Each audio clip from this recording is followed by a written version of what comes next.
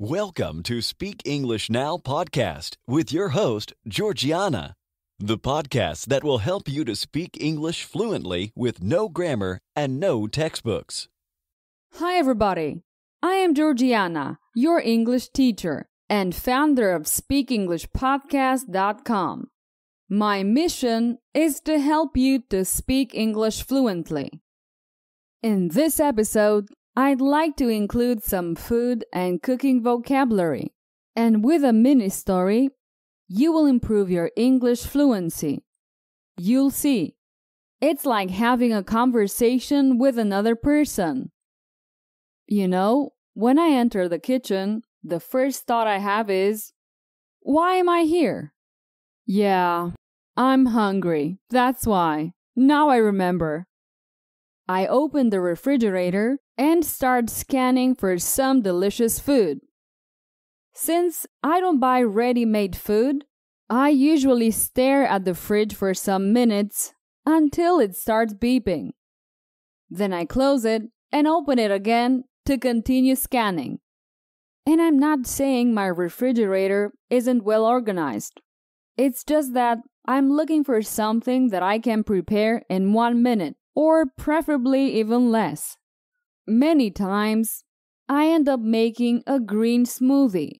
That's a fast and easy way of getting all the needed nutrients. And plus, smoothies are delicious. By the way, a smoothie is a thick drink that you can make using fruits, vegetables, greens, seeds, milk, ice, etc. Like I said earlier, I usually end up making a green smoothie. Don't panic. It's green, but it's really yummy. I add some water or milk, 1 avocado, half a cup of pineapple, half frozen banana, 2 cups of spinach, and half a cup of ice cubes. I put it at speed 10 for 45 seconds, and the smoothie is ready. Delicious. By the way, in case you were wondering, I use a Vitamix blender to prepare my smoothies. And I don't use it only for that. I also make frozen desserts with it, soups. I can make flowers with it, almond milk, batters, dough, nut butter, juices, dips, etc. It's very versatile. When I'm not in a mood for a smoothie and I want to eat healthy and fast, I use a pressure cooker or a frying pan. A frying pan is simply a metal pan with a handle that we use for frying foods. A pressure cooker is an airtight pot where the food is cooked quickly under steam pressure. I love using my pressure cooker because whatever I throw into the pot comes out delicious. I'm not here to promote any brands, but I'm really happy with my Instant Pot cooker. The Instant Pot is not only a pressure cooker, it's multifunctional, and I use it all the time. I even bought one for my mom, and she loves it. And you know what I like using it for? For making yogurt.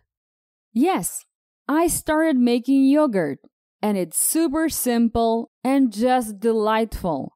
I also use this machine for cooking rice, pasta, potatoes. You can steam with it and keep warm after cooking. So, how do I steam with the Instant Pot? I place some water in the pot, and then I add a basket where I put the veggies. Make sure you don't add any salt into the water while you're steaming, because it delays the evaporation. I just add the salt once it's cooked. I hope you're enjoying this episode. If you want me to make more episodes like this one, leave a message on my website, SpeakEnglishPodcast.com, Facebook, Instagram, or YouTube. Now let's continue with a mini story. How does it work? I give you the information and I ask you simple questions. After each question, there is a pause where you can answer. After the pause, I give you a correct answer for you to compare. Easy, right? Well, at first, it may be a little more complicated. I recommend that you listen several times until it's easy to answer. Sometimes I call it a conversation simulator because you practice your English like in a real conversation. Let's start. Sean is 25 years old and lives in New York. Is Sean old?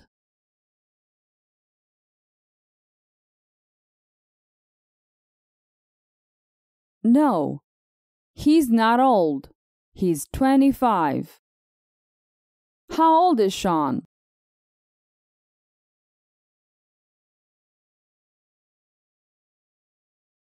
"25. He's 25 years old. Less than 30. He's still young. Does he live in San Francisco?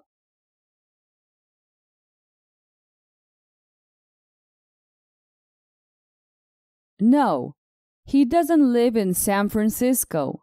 He lives in New York. Where does Sean live? Where?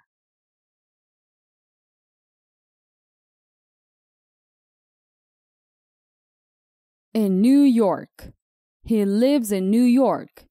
He doesn't live in San Francisco. Sean has a problem. He doesn't have a job. Who has a problem?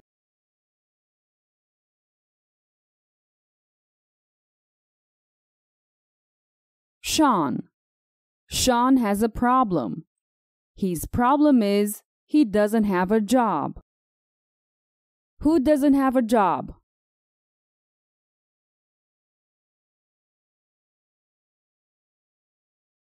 Sean.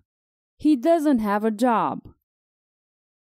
Sean is an accountant, but he doesn't want to work as an accountant. He wants to be a chef. Is Sean an accountant?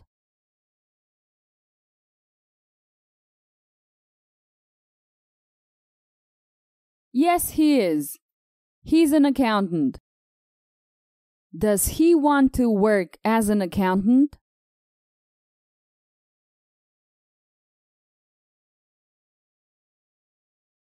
No, he doesn't want to work as an accountant. He wants to do something different.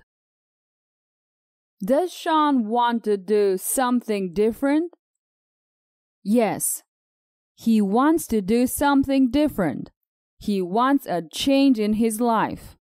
He wants to work on something different. Sean wants to become a chef, but he's never cooked anything in his life. What does Sean want? Does he want to go to an island?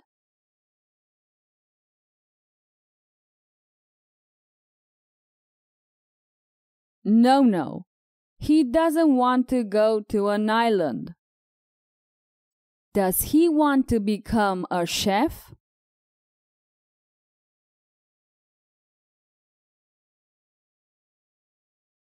Yes, Sean wants to become a chef. Has he ever cooked anything before?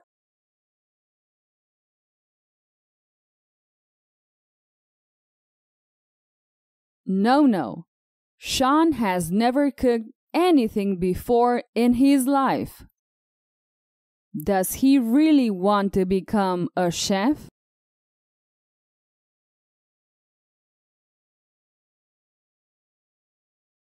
Yes, he wants to become a chef. Sean wants to work on something different. The next day, Sean enters a restaurant to ask if they need a chef. After 20 minutes, he's hired. Did Sean walk into a bar?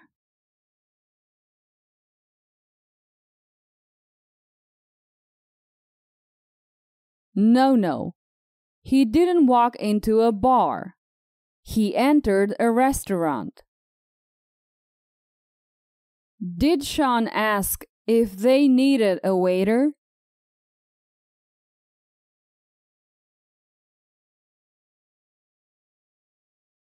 No. He asked if they needed a chef. Did Sean get the job?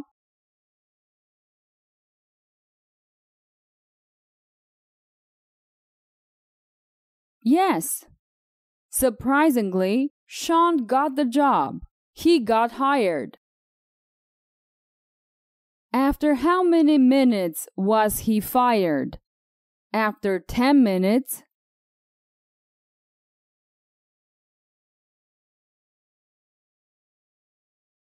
No. He wasn't fired. He got hired after 20 minutes. It turned out to be a creative cuisine restaurant. So Sean made some very original dishes with an amazing flavor. What kind of restaurant did it turn out to be? A Japanese restaurant?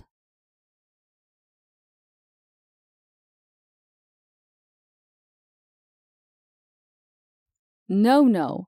It turned out to be a creative cuisine restaurant. Was Sean creative?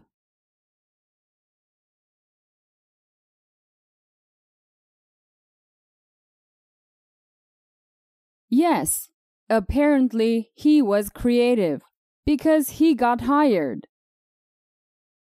How were his dishes? Were they traditional?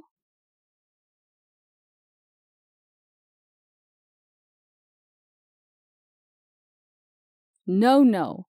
They were not traditional. They were creative. Did they taste bad?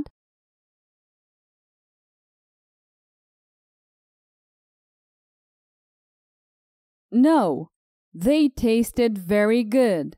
They tasted amazing. Perfect. It's the end of this mini story.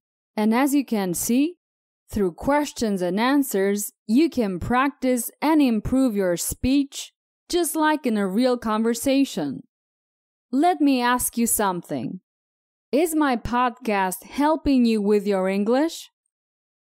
Though the podcast is a useful resource, I can hardly develop these lessons because of time limitations, although they allow you to try out my method. So if you are serious about learning English, I recommend you my premium courses. Get my English courses at speakenglishpodcast.com/courses. That's all for today. Take care. Bye-bye. Did you enjoy today's episode? Get the transcript now at speakenglishpodcast.com.